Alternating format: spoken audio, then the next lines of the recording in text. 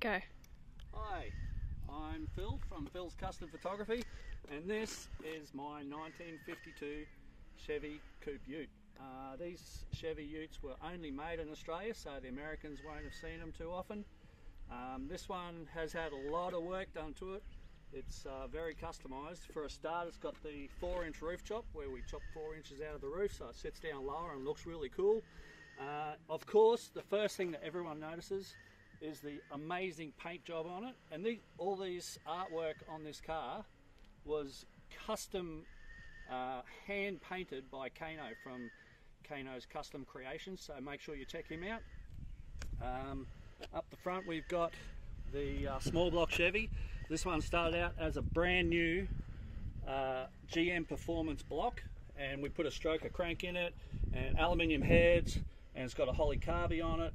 It's pretty mild really, but it's as I said, it's got a stroker crank, so it's now 383 cubes, which is pretty cool. And so that's the engine. We might put the bonnet down.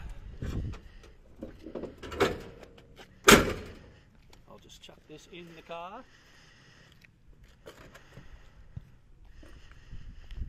If you want to come and have a look inside the car, it's all pretty basic, but we've got the really cool moon steering wheel. If you look up in there, I've got I love me sun visors with the black and yellow checks, and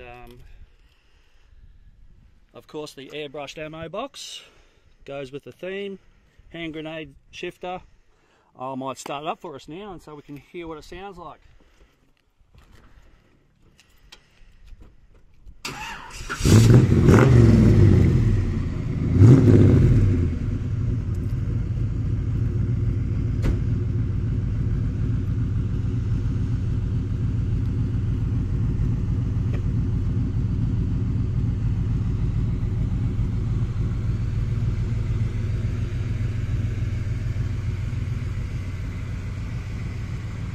So it also has a whole heap of other stuff: HT Holden front end, HQ disc brakes on the front.